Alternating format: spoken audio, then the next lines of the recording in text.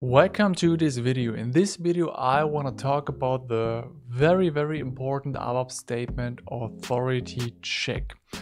With the ABAP statement authority check, you basically check the authorizations, so authorization objects for a specific SAP user, and just if the ABAP statement authority check is being used within the ABAP program, then you can check the authorization. So therefore you really have to be aware of checking authorizations, and therefore I would like to explain you this ABAP statement more closely within this video. Here right now we can see what is kind of like the syntax for the authority check statement. We will see in a couple of seconds also an example, but here in general the syntax. If you would like to use it, first of all you have to use the statement authority minus check. Then you have to use object, and after object you specify as a literal, so as a string, the authorization object. Within the transaction code SU21 you can also analyze and look more closely the authorization object, but within here you have to specify it. Then that is optional, so you don't need to enter or to type in the SAP user, but you can if you're using the addition for user.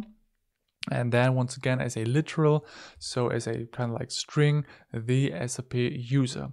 We will see also if you're entering an SAP user not existing in the SAP system, then you're getting an error return code, but therefore you can make sure that you're just checking the authorizations for one specific SAP user. So yeah, maybe there's some use cases you would like to check for a specific user, can be. Then you are entering the authorization field with a value. And here you have to make sure that at maximum you can enter 10 authorization fields with the value, but at least you have to enter one authorization field with the value, and therefore you have to enter the word ID, then you have to enter the authorization field, and then you can enter the word field and the corresponding value of this field. And then or you can use, instead of using a value, you can just use a dummy, so you ignore this authorization field. So if we open up an ABAP program, here you can see as an example what is happening. As mentioned, first of all you have to use authority minus check, then object, and within here you are using the authorization object. With double click with the forward navigation you're entering in the SU21, and you can analyze the authorization object more closely. Then that is optional. You can use the addition for user with an iteral, so for example this one, then you're checking this authorization just for this SAP user. So not needed right now. And here I have entered 5 authorization fields, so dev class, object type, object name, p group, and the activity. And I set 3 times a value, so I would like to check an authorization field for a specific value, and in this case I would like to check for the dev class, so for the package $tmp, so my temporary package. Object type is in this case a program, so the programs in this package. Object name and p group are ignored in this case, and activity 0 to make changes. So basically what does this authority check do? It checks if the executor, so the person who executes this program, has authorizations to make changes within programs within this package.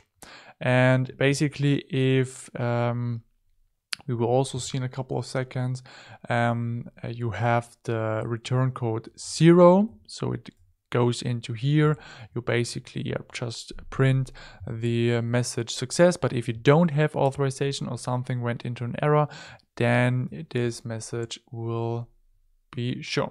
So then activate it, hit F8 to execute it, and my user has authorization to make changes within this package. Once again, double click and see the activity. Here you can see change 02.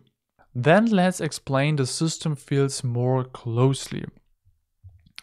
So you can check the system fields, the return code of the statement authority minus check with the system field sy minus subrc, so sy minus subrc, and within here you have 5 or basically 4 different values.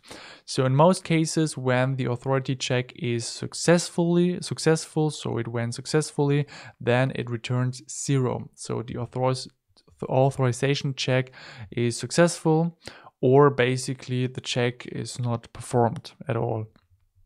If it returns 4, then the authorization check was not successful. So basically the user has not the authorization or has not a specific role with the needed authorization, so with the authorization fields and values. So then it will be returned 4, and when it will return 12, then an authorization object was not found in the user master record, and 24 is obsolete.